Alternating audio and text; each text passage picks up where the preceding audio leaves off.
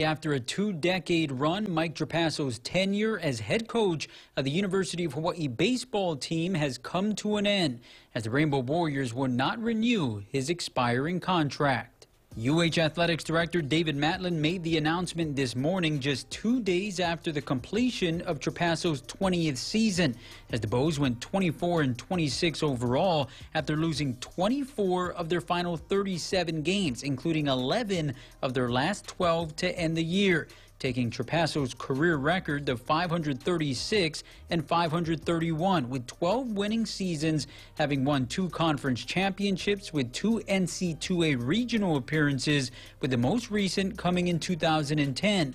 As the search for just the third head coach in program history gets underway, there's no denying that it's the end of an era for Hawaii baseball. What I've often thought about Mike Trapasso and his tenure is, you think about the boxes that need to be checked when it comes to evaluating a head coach or anybody that runs a program. He would check the boxes of graduating players. He did that at an incredibly impressive rate. There were still people that came out to the ballpark, but then you introduce the COVID pandemic and the shutdown, and then when they pick up play here in 2021, fans aren't let in the stadium. And so that takes away one of the major factors when it comes to evaluating in its entirety the influence of a head coach. And I think when you remove that, it maybe shined a little bit of a brighter light on the competitive side and the win-loss record. And so I think it was a little more glaring than it would have been even in other seasons, because you would have had some of these other boxes to check, so to speak.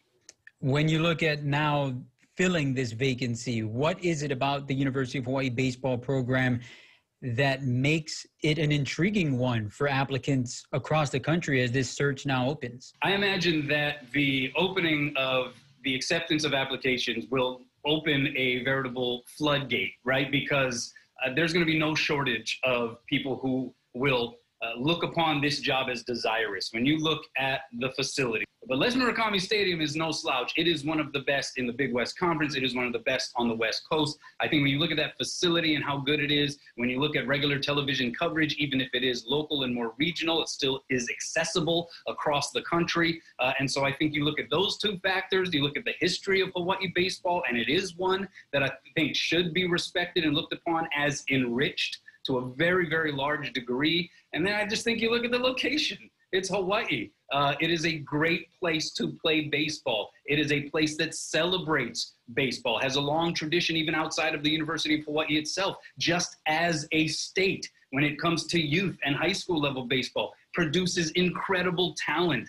So I think you factor all of those things together. This is a plum job. And I think being a part of and affiliated with one of the more respected conferences in all of college baseball, I think all that does is just add to the lure and luster.